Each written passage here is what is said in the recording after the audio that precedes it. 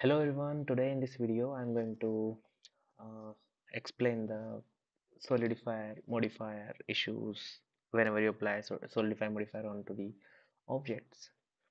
So we have an example uh, which is this one. We need all these objects to look like this.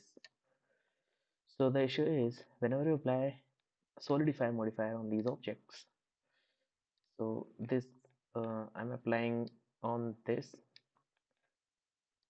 and you can see now it is looks good on this. Now the another object on which if we apply solidify modifier, it is looking like this. And same if we apply solidify on this object, it looks like this. But the thing is, we need to maintain the symmetry around this plane, and like this we need to maintain this symmetry. So what we are going to do is we need to set the scale transformation to 111. Now the scale transformation for this is 131. For this you can see 11, that's why it is uh, going symmetrically. Now on this is 131. So what we are going to do is we will press shift S, cursor to selected, and now we will press Control A and scale. You can see it came back to 111. Or also if we are using all transform, then our pivot point is on the center of the world.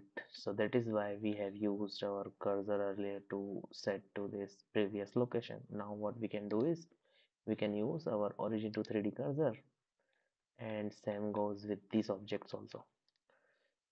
So we don't need to apply any transformation on this because it is already 111. We need to apply transformation on this. So what we're going to do is we will press shift S, cursor to selected, and now control A, and you can also apply scale or you can also apply all transform. So we have already set our cursor to its previous location, so we will use origin to 3D cursor.